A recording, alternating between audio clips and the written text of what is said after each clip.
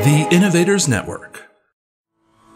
Welcome to the Killer Innovation Show, the longest continuously produced podcast in history. Each week, Phil McKinney brings you the insights and strategies to amplify your creativity and innovation skills. Here's your host, Phil McKinney. Welcome to Killer Innovations. Glad you could join us today. We're continuing a series of interviews that we are doing. These are all with individuals who have applied innovation in different ways to different approaches. We've had analysts on this show. In this case, today's guest is really talking to the whole concept of coming up with frameworks and how do you innovate that and how do you turn that into a product or solution. We talk about the fact that you can have great ideas, but you got to execute. Today's guest, it is about having a great idea, taking a wealth of experience, crafting it into a framework, writing a book about it, and then ultimately creating an online application that his clients use. So it's not the traditional, let's go build a widget or build a product. It is really about how do you commercialize an idea? How do you commercialize your experience, create intellectual property, turn it into tangible offerings to build a business around it. So today's guest is Peter Lierni. He's the founder of Solutioneering. It is an organization that looks at the whole concept of how you craft and define solutions. He is the originator of this concept called Solution Engineering Framework. He has written a book about it. And most recently here in December, they've launched this tool set as a cloud service. So you can sign up for it and try it out. It's all around critical thinking skills on identifying the value of what it is you have, whether it's B2B, you're selling something to another business, or B2G, business to government. You're doing big contract proposals and that for government work. Government work is a background that Peter has. He's a former officer in the U.S. Navy and has been working in both federal, state, local governments on large programs and projects. And over that experience, he created this framework on how to think critically about your solution, the RFP, the proposal, to get you into the best possible position to win the business.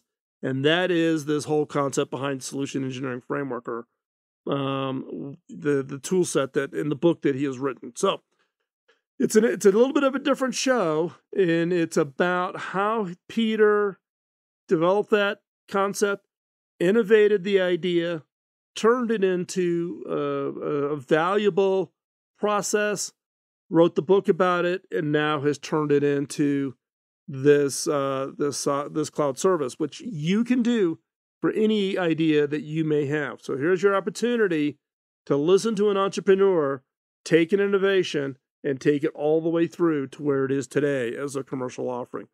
Before we jump into today's show, got the favor to ask.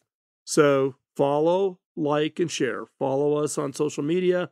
Follow the show. Subscribe to the show so you get it automatically delivered to you each and every week with each new episode. Like the show. It helps raise the visibility, helps attract new people to hear about the show. And then share. If there's people out there who you think can benefit from the show, talk about it. Share it with them. Send them the link. Post to your social media accounts. All of that helps us pay it forward. That's our mission and objective here at the Killer Innovation Show, is to pay it forward. Share our experiences, share our guest experiences to help you achieve success. And we make this content freely available to any and all in hopes that you find it beneficial to the work you do. And with that, let's hop into this week's show. This episode is sponsored by Zoom. With Zoom, you can streamline your communication, collaboration, and creativity all in one place. Zoom is the market-leading platform that provides video meetings, voice, webinars, and chat across desktops, phones, tablets, and conference room systems. To learn more about Zoom and sign up for your free account, visit killerinnovations.com/Zoom.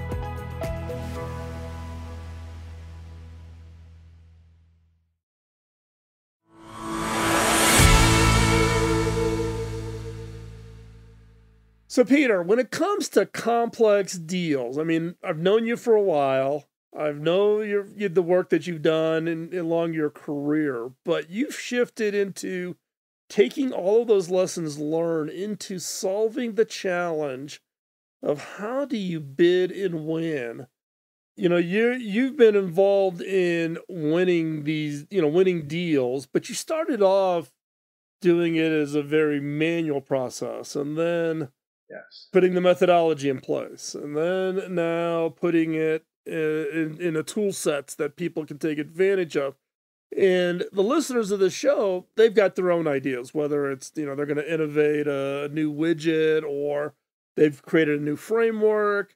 So I want to back up because, I mean, what you've shared is absolutely phenomenal when you think about engineering success, and that's key to an innovator.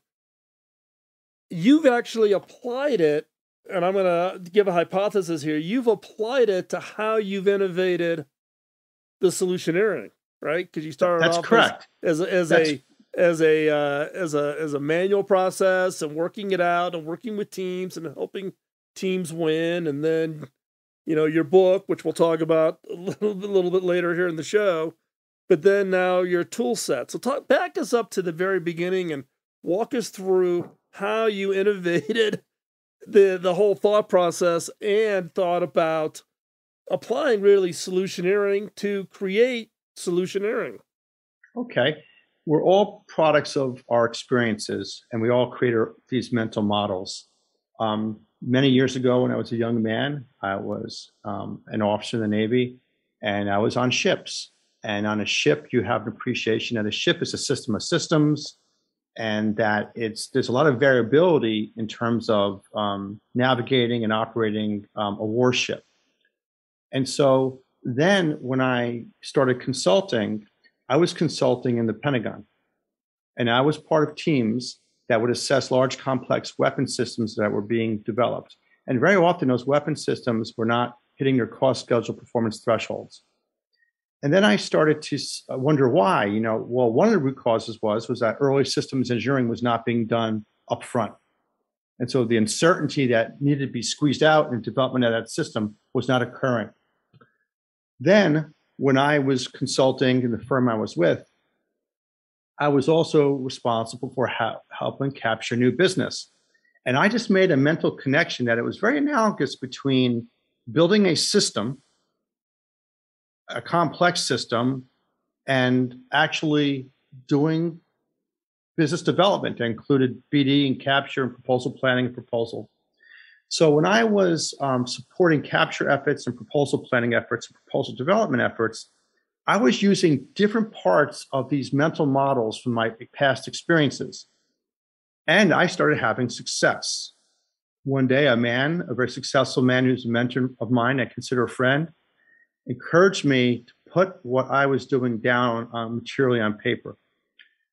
3 months later, I came back to him and said, so-and-so, I created this framework that answers the ultimate question, why us? Why would they pick us in a competitive bid from initially understanding the issues? And he said to me, Peter, you closed a gap in the market because the market doesn't show us how to think. And I was always held accountable for being told when I was a consultant by the owner of my firm, we're in a thinking person's business. And when you're an officer in the Navy, you're held accountable for doing your homework to make sure you get things right. So I was always doing my homework. So I created a way of how you think, not what to do, but how to do it. Later, I brought all the considerations, practices, and tools and techniques that enabled that framework to make it effective. Okay, because you could think of the framework as just boxes of things you do and they're in a logical order, but there's considerations, practices, and tools and techniques that you apply when they're in there. And the reason I looked at it as a framework, because it's not set in stone. I'm always adding to it. Sometimes I'm not applying certain parts, certain techniques based on the situation.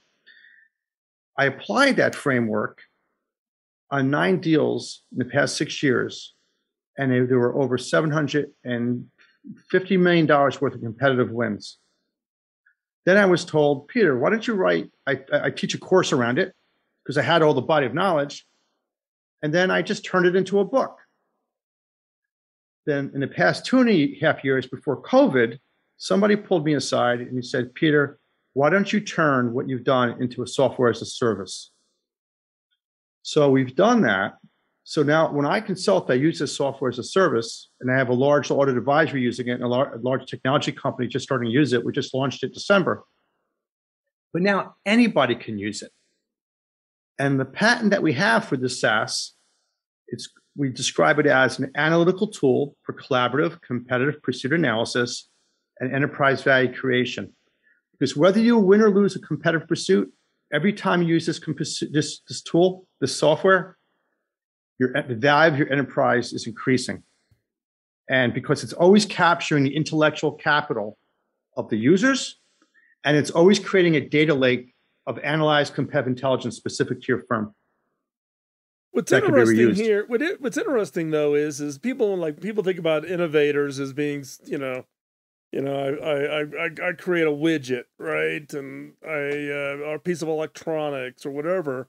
And what you've really done is you reverse engineered how you were successful at applying a systems thought process. Yes. And created intellectual property in it. So you've innovated the IP portion of it. And then you're manifesting that IP in a variety of different forms, whether that be teaching, the book, or the SaaS. That's right. And we even have a certification exam around the framework. So right now, I have people that I've worked with in the past that saw the success of what I do. They're trying to adopt it in their own organizations. I got a couple of companies in California, some here in Washington are just starting out. So we're at the early stages where we've built it. Now we're in the process of just starting now the market awareness of what we're doing and trying to make it available to industry. And it could be used in not only just the business to government market space, but the business to business market space as well. Well, that opens up an interesting, one question I have for you is there a minimum size to apply this, or does it work literally on, I don't know, everything above 100 million, or is it good for 1 million, or you got to be in 500 million to make this make sense? SET, as we call it, which is short for the solution engineering tool, is a tool of tools. So within it, there's 61 distinct tools that can be used end to end, piece part, or any combination thereof. And because of its design that way, it's sort of like your Swiss Army knife. It's sort of like your iPhone. We all use it differently. That if it was whether you're a large company with a large revenue deal, or you're a small company with small deals, or whether the deal is a large deal that's a year out, or a deal that's 6 months out, or a month or less, there is a capability in there that can enable your success. And SET is not a business intelligence tool, although if it's used the way it's designed, it will create a data lake of business intelligence specific to your company that reflect the strategies that you use to win. And it's not a proposal management tool. It's not a workflow tool, a knowledge repository tool, or a document that shreds proposals. It's actually a unique capability that closes a gap in a market. It's a thinking tool. It's an analytical tool for collaborative competitive pursuit analysis. It facilitates that collective thinking that you need to win a competitive pursuit. You keep saying competitive pursuit, but let me give you a scenario. You tell me whether or not you think the tool could apply in it. Because I get this request a lot of time from listeners of the show or people who know me or whatever, right? They've got an idea. They think it applies to a particular enterprise. They're not being, the pursuit is not that company coming to them saying, submit me your thoughts on how your solution applies. It's almost a BD effort of a cold outreach. Sure. So it's not a competitive piece, right? Because you keep saying competitive, but here's this. it's not competitive, but I know organization A over there could really benefit from what I've got. Could I use your tool to then think more deeply about how do I go pursue that with them, Certainly. even though they're not even aware they might even need it? Certainly. So first of all, if I was going to do that, what I would first do is what I call an issue analysis, as I described much earlier. I would do a key factor analysis. So therefore, I understand the problem that I want to help solve for that customer and why it's a problem. I've identified those key factors that might be technical or management or personal or corporate experience related and why they're important to address those issues that need to address those issues. Mhm.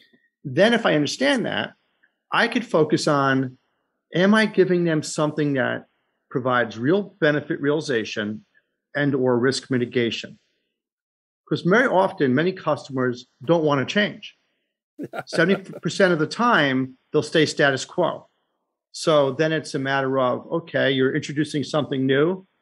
And therefore, if I say, what I'm giving you, the other industry can't give you, I know how it helps you, why it's important, the benefit they've gotten, and the risk it mitigates. And I can show you I've done it successfully before. So now I have something of value I can give.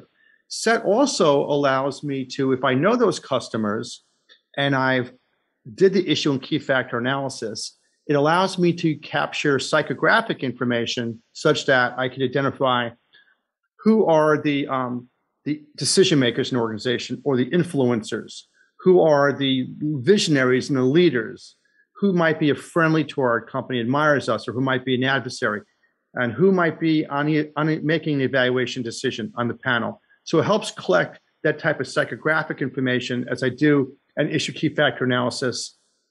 And also applies that psychographic analysis in other parts of SET as well. Well, it's interesting because, one of the common challenges for any innovator is when you're coming up with something new is convincing early customers the value that you're delivering, right? And one of the challenges I see, and I get these all the time, people want me to introduce them to somebody or, take a look at a PowerPoint deck that they've got, is they haven't done the rigorous thinking about what it is they got and what's the benefit of that in the minds of a customer. And it sounds like in this case, and look, I'm familiar with the Solutioneering because you and we have got common friends and people that we work with. So I've heard about what you're doing, but that's why I wanted to have you on the show to get a little bit more in depth on this I like that idea of not step by step, but helping people think more deeply about what is it they really have, what's the real problem, and where does that meet, and do they have something of value to go after and pursue that opportunity with? And that I think is one of the hardest things for people who aren't used to trying to convince people to latch onto or try a new tool or try a new innovation in your case. And look, you and I were talking before we started the show today that, you're off trying, now you've got your SaaS tool and now you're bringing on early customers. So now you've got a tool that you're trying to convince others to try to use, right? Yes. And I'm using that tool and I consult. And the truth is once companies who I consult to see me using this tool, they're very quickly going to realize, hey, we don't need to use Peter anymore. We could do this ourselves. In fact, someone made a comment to me. A lot of companies who do competitive pursuits rely on a lot of third-party consultants to help them prepare proposals and develop proposals. And I always look at proposal managers as my customer. I'm doing the upfront thinking to give them what they need to assemble a compliant, compelling, and convincing proposal. And comments that have been made to me in quite a number of occasions were, once companies see what you're doing, they're not going to have to rely on those third-party consultants as much, who are very often costly. And we have a number of criteria, a number of items that we've identified on how companies would realize cost savings by using the tool. And just one of those 10 things is less and or better use of third-party consultants. which would result in cost savings right there. Because what do all third parties want to do? They want to keep you dependent upon them. Yeah, and that's always been the challenge, right? Which makes you either a friend, because if these third-party consultants use your tool, right, they have a higher win success, which means they can charge a premium because anybody that uses them has a higher chance of a win success. So there's the positive. The negative is those companies could come to you and use the tool and cut the consultant out completely, right? So you can either be a friend or you can be an enemy, depending on where someone's standing at the moment. And I think that if you're a large integrator and you're going to try to do a cloud migration against another competitor and try to beat them, that using the tool would allow you to have less dependence on third parties, but you always might feel that you need a third party. But when they do come in, you're going to be giving them what they're typically looking for, what they very often do not get. And therefore, when they do come in, there's a higher likelihood that they're going to be part of enabling a success. So they're still going to get credit. Yeah. Good point. Yeah, so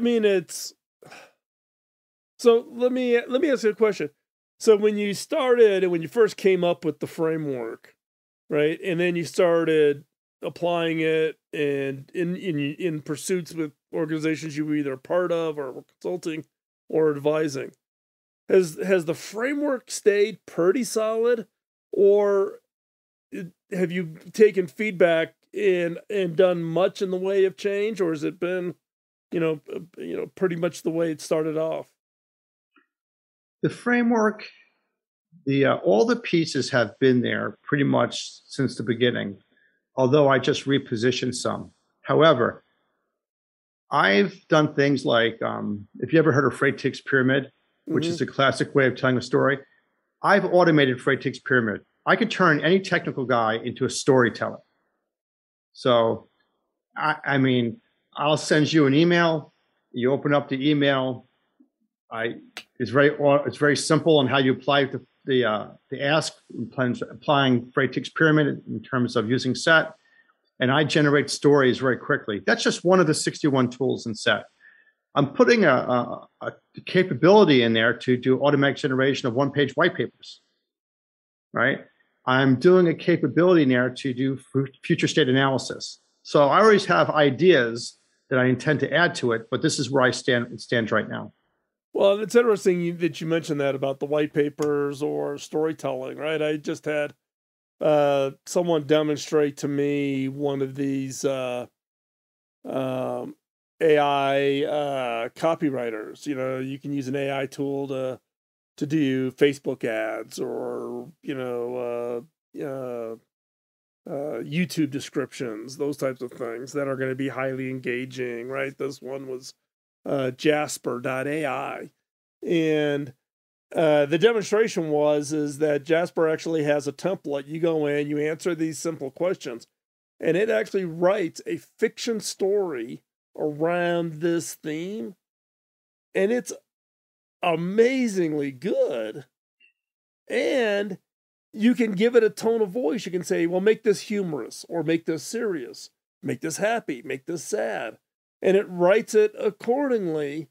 And it's a story that's not like a story. And you put it through a plagiarism check, nothing of it's plagiarized. It's all original content out of an AI engine where you just put in some of your prompts and you write. I think you get a little window of like 300 characters to kind of set the background of the story, or what your objective, what you want the person to conclusion at the end of the story. And it goes off and it does this, and you're like, okay, where does this end? Where, when you talk about, doing that, you're automating that, and you think about the power that AI is bringing to it. Are we going to get to some point in the future where you just put in answer, 5 questions and hit a button and out comes a proposal at the other end? In that regards, no, because SET is a thinking tool. See, man will always be in a loop. People will always be in a loop, in the sense that the essence of creating the essence of solving a problem and providing real benefit realization to a customer or risk mitigation starts with taking context of your customer, the competition, and your company, and then dialogue, that intellectual exchange. What SET does is it allows you it provides tools to facilitate that dialogue, whether we're doing issue analysis or key factor analysis or discriminated qualification or formulating a win strategy or analyzing a technical solution or developing a staffing strategy and more. It facilitates that. Another comment that I want to make is that when you're using SET, what's happening to each specific company is there's a data lake of competitive intelligence being applied there, such that you'll be able to do at some point in the future, and we have a number of pre-planned product improvements in place, that you might be able to say, when doing Sec DevOps against competitor A, and we won, and then which proposal strategies did we use? And then it would pull those strategies across all opportunities when you did Sec DevOps for that particular competitor where you won, and give it the answer. Very often what I've learned is when people would say, well, this is the winning proposal, but you don't know how they got there. Yeah. What SET does is it provides a visual and a digital blueprint that federates all the thinking that answers how did you get to that win in advance of it going into a written proposal. Well, does the tool also, do you do postmortems to say this was our thinking, but we didn't win the deal? It could be used that way. And why did we? Where did we get off track? Did we make a bad assumption? Do we have a bad upfront condition case that led us down a path that was not the path to win? Well, SET is sort of like, you work hard, you get an income, you pay your mortgage, and over time you build equity in your house. So the more you use SET, the more equity, more value you get out of it for your enterprise. Now, if you're a large integrator, like $3 billion, $4 billion integrator, and you have a volume of contracts in, say, professional services that you respond to each year, and you might be doing dozens, and as you're doing them, over time, you'll be able to do that root cause analysis because that data is in your company's proprietary data lake. It's been my experience from companies that acquired other companies because those companies were successful, they were never able to repeat their success. Right. And that's because it was the people who had the context who had left the company. Well, what SET does is every time you use it and you're creating those strategies, every time you're using it and you're capturing also the intellectual capital of SMEs, like maybe a SME who's a SME on data cleansing or a SME that's an expert on cloud migration. It's always capturing the intellectual capital of those people on every opportunity you bid, such that you can actually use it in the future, as well as go back and do root cause analysis to see what was successful and what was not successful on a win or a loss, because the data will be there. Right. Well, again, when you think about when you're trying to do rigorous thinking, right? You always have to be careful of bias, right? Because you're and how do you weave bias out of the thinking process so that you don't end up down these blind alleys that cause you to repeatedly lose? And it sounds like the tool, because you've got the thinking process through the whole effort, you can go back and look and say, this is where this was successful, this one was not successful, what was different? This made this assumption, we had this bias or this assumption here, and this assumption was wrong. And now you can recognize that in the next deal, right? That's correct. But I always tell people that no matter what tool you have, it's not the tool that will make you successful. It's how you use that tool. So there might be different companies using SET. might be using SET a different way. Okay. But what SET is meant to do is to facilitate that collaborative intellectual exchange, that collaborative analysis to help you make decisions on strategies you apply, on who you might hire, teams you might partner with, and how you're going to reflect the strengths or the benefit realization or risk mitigation that you're going to give to a potential customer to give them the evidence why they should select you and give you that $75 million contract. Yeah, your point about the tool, right? It's like, a hammer in the hands of a master carpenter can make amazing things. A hammer for a weekend hobbyist, don't ask them to build the house. They might be able to, hang a picture on the wall, but they're not going to go build you a 6,000 square foot mansion, right? So it isn't. You got to know the tool. You got to know how to use the tool, and you've got to have the context and the expertise too.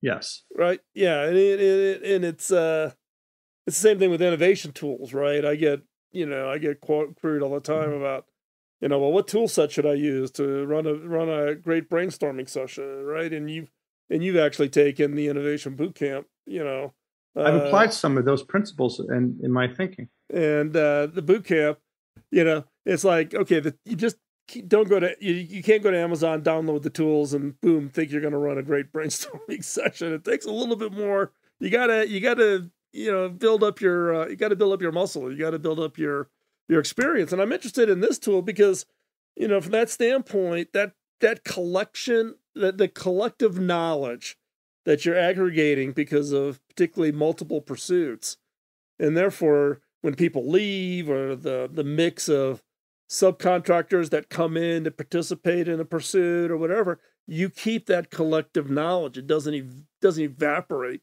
out the door. That's right. If you are, in our market, at least in the business to government market, what a lot of companies want to do, they want to get acquired. So if a company were like, say, a $10 million company, $15 million company, and they started using this software, by the time they're a $60, $65 million company, say, just make believe they want to sell. Well, there's somebody with $65 million who wants to buy that company. And they have choices. There's many companies they could consider in the market.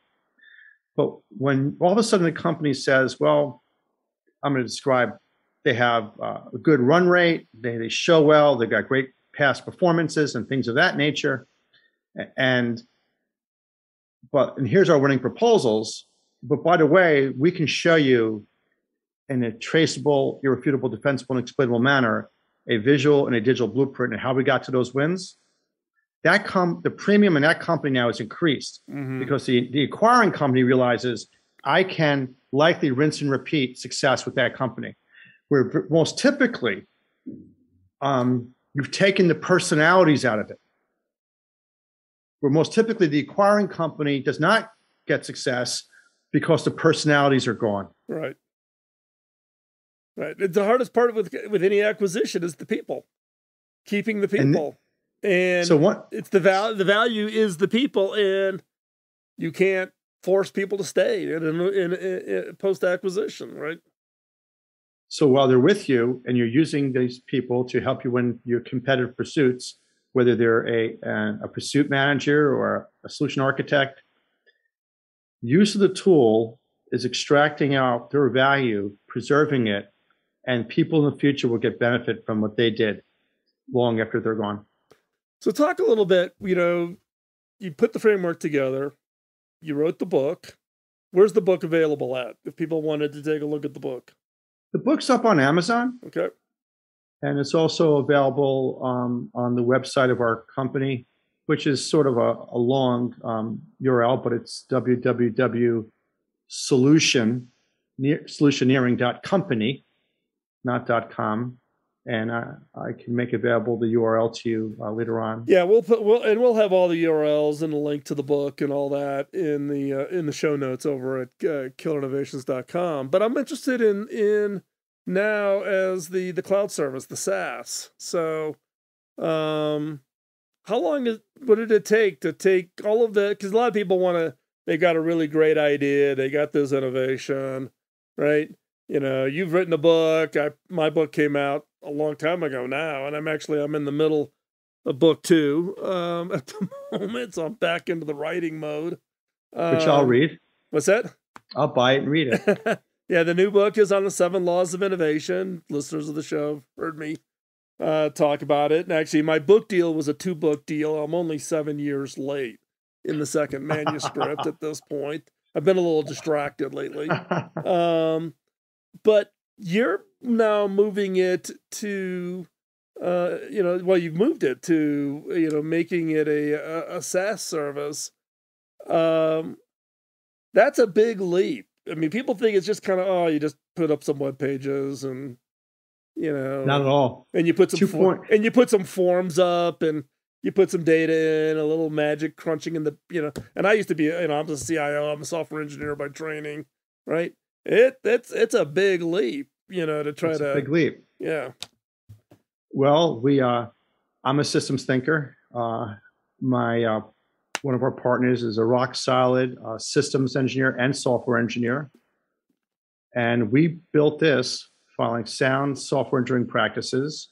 It's well modeled in a model-based systems engineering tool. It's well documented. All the documents are there. And it consists of 2.1 million lines of code. We had it pen tested by third parties. It sits on AWS, uses 2-factor authentication, and then it gets pen tested regularly through AWS. And then my large global audit advisory client, they are using it now on 3 very large deals. 2 of those deals are each above 150 million. And they do the due diligence with their legal and their security people before they used it. So that's what they do for a living. All right. And they did it on this software before they started using it. So I felt good once we got by that. Yeah. I mean, and people don't realize the scale and the amount of investment. You could, find some contractor who could whip some code together, right? But, not if you're building a business around it versus you're trying to make a good demo, right? I've seen a lot of innovators who've got a great idea for software. They focus on the flashy demo and they don't think about it as a platform that they're going to build upon and turn into a real viable business. I have a company here in this area. It's one of the leading companies globally that does software parametric analysis. And a year or so, actually 8-9 months ago, he did a software parametric analysis in our software. And he said, Peter, nobody could build this software the way you built it, because the approach that we've taken, it would be cost prohibitive. So he placed a dollar amount on what it would cost somebody to build what we had built at that point in time. We spent, actually, when I say we spent the past 2.5 years building it, actually the building of it started many years before, in the sense that the thinking, the analysis, the design. So only in the past 2 years, though, did we do the development. Right. And actually, when the pandemic came, it became very evident, when the pandemic, everything stopped. People are not meeting with their customers. Opportunity or pursuit teams to win new deals are not face-to-face anymore. And I think the hybrid workforce is here to stay, and that people are not going to be going into the office as much. So how do you get that same intellectual rigor that you used to get in a conference room face-to-face? Well, this is what this SaaS enables.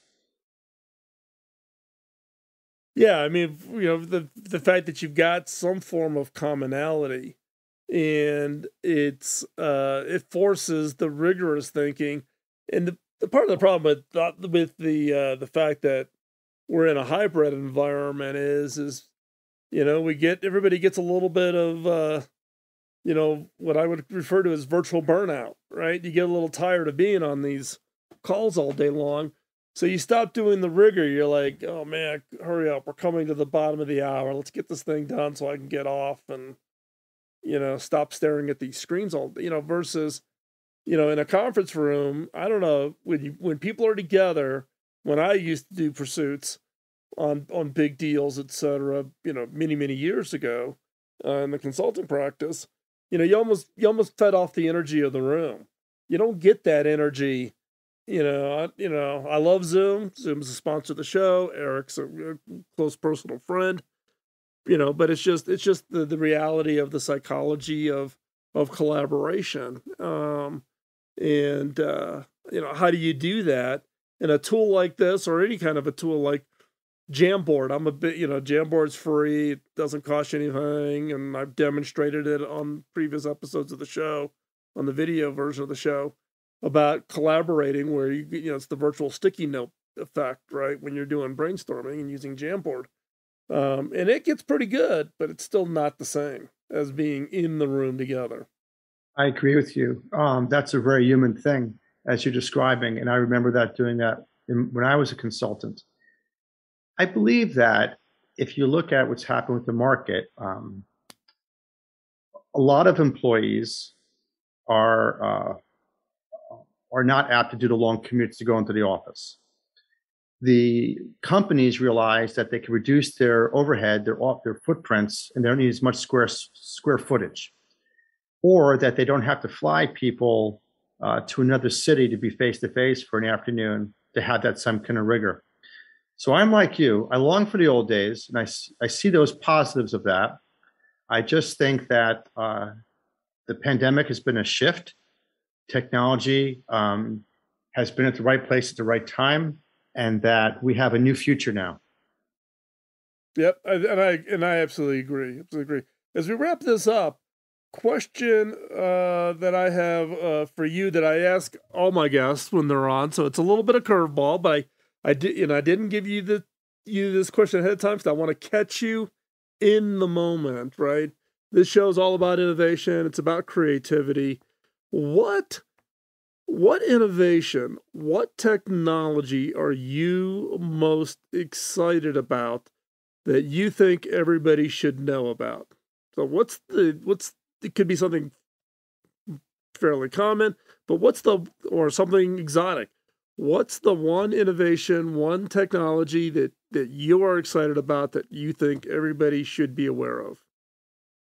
Well, I'm going to use a little bit of, I don't know if this is on Gartner's hype curve, but I'll make this up. You had talked about earlier about 10G, right? Mm-hmm. Okay. I envision a day someday in the future where someone will be in front of a large screen, a child will be in front of a large screen. I know we're talking about the humanness of it. And I'm going to see a hologram of an expert, one of the best teachers of mathematics who's teaching my kid. It's not over a computer screen, but it's the whole hologram and the emotion. And so the AI, so that individual will know my child, will know their strengths and weaknesses from that interaction, because that hologram is learning as my kid is learning. And then that hologram is conveying to my child how to understand everything from eventually basic algebra to Laplace transforms, right? Yep. So that's what I envision. And when you think about the movement that's occurring in the country away from public schools, you can actually have that one-on-one education as a service to households where people subscribe. Now, we want kids to be engaged in a very human manner, but I think that 10G is going to transform education in ways that we can never imagine. Well, it's interesting. 10G, I said. Right. Well, I'm thinking way out. Yeah. And in fact, there was an article that just came out this week in which I was interviewed for around this concept of the 10G, which is 10 gigabits, right? Well, in Austria, you can buy 10 gigabits to your home today, fiber optic. You get 10 gigabits, symmetrical, broadband service. Don't have any way to use it. You could have, I don't know, something like 4,500 4K TVs in your house, and you still wouldn't, be at 2.5 gig. But this capacity of broadband is exploding. And what you're describing a little bit, albeit I like the idea of the holographic display, which is what we now refer to as a light field display with the AI. So it's a two-way interaction. It's not a passive, I'm just looking and watching a very interesting image, but it's that machine learning loop feedback loop so that the AI adapts to whoever happens to be sitting in front of it. And for those of you that are interested, you can go to YouTube and just search for Cable Labs Near Future. There's a series of 4 vision films that I produced, and one of them is called Play. It's about gaming in the home. Watch that, because you'll see a little bit about what Peter's talking about with Einstein. So Einstein on a light field display is teaching a high school student about relativity. And it's a full 3D holographic Einstein and a two-way interaction between the student and Einstein through this. Now, it is like way out there in the future, right? This is a futures film. It's not about what you could build today. It's about what could be possible to do. But the one thing we didn't account for that Peter, I really like Peter's ideas, is the closed loop. It's not just teaching and then you don't like it, so rewind it, listen to it again. Peter's point about taking advantage of that machine learning and looping it through. Interesting concept. Very interesting concept. So, Peter, I want to thank you for taking the time and joining us here on the show. And thank you, Phil, for having me. And we'll keep in touch and talk to you soon.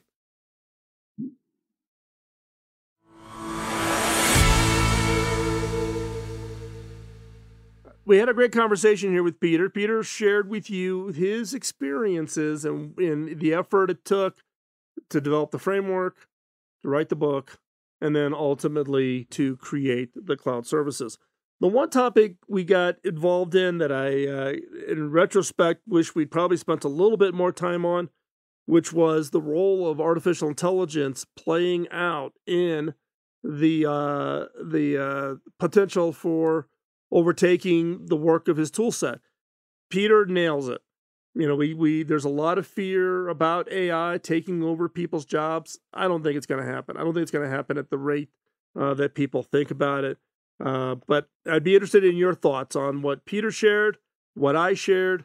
Do you agree? Do you disagree? Do you think that it's something that is going to happen? So let me know. Also, I'd be interested in hearing your thoughts on Peter's idea on the holographic that he shared right at the end of the episode. So you can drop me a note over at phil@killerinnovations.com, or you can post a comment to this episode.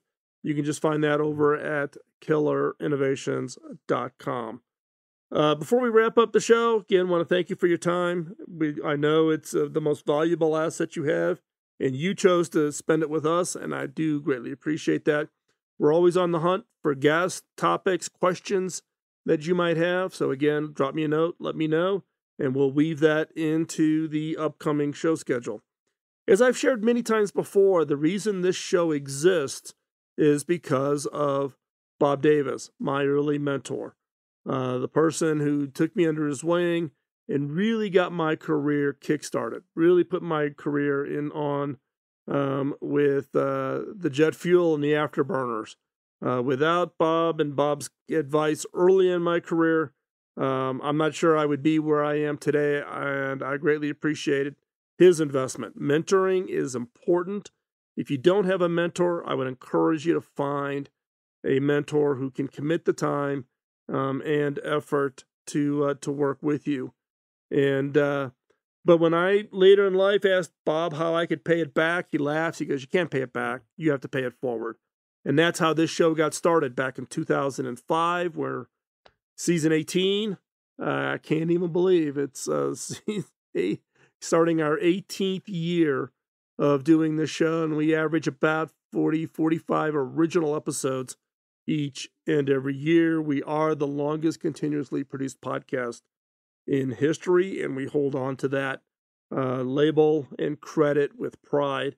We're here most every week, 45 of the shows a year, and to help provide the best information, the best insight on unleashing your creativity, your ability to innovate, your ability to be able to change the world with the ideas that you're working on.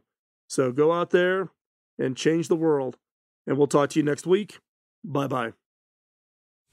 Podcasting nonstop since 2005, This has been the Killer Innovation Show on the Innovators Network. This show is distributed by the Innovators Network.